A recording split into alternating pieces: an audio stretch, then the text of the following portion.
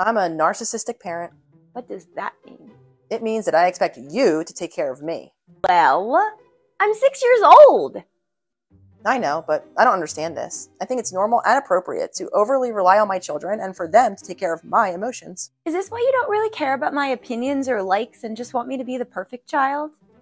Yep, it's really all about me. My self-esteem comes through you and your accomplishments. I'm rigid and controlling and obsessed with how people view our family. This is because I'm really insecure and need external validation. The only way to get that is through you. So I put tons of pressure on you to be perfect. When you're older, I won't want you to be independent in any way because then I would lose my control over you. Okay, here's what I'm learning. My role is to please you.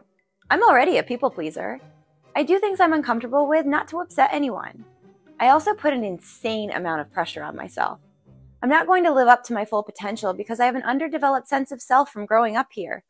Instead, I'll make decisions based on what won't upset you, even if I don't think it's what's best for me. Actually, I won't know what's best for me or who I am because my whole life has always been about one person. You!